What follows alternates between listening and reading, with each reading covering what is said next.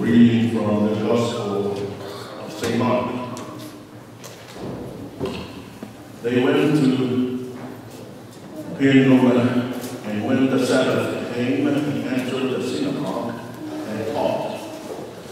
They were astounded at his teaching, for he taught them as one having authority, and not as the scribes.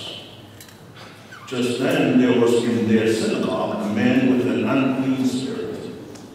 And he cried out, "What have you to do with us, Jesus of Nazareth? Have you come to destroy us? I know who you are, the Holy One of God." But Jesus rebuked him, saying, "Be silent and come out of him."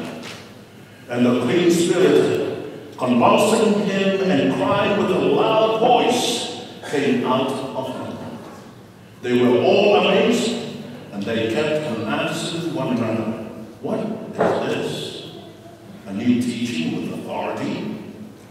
He commands even the unclean spirits, and they obey them."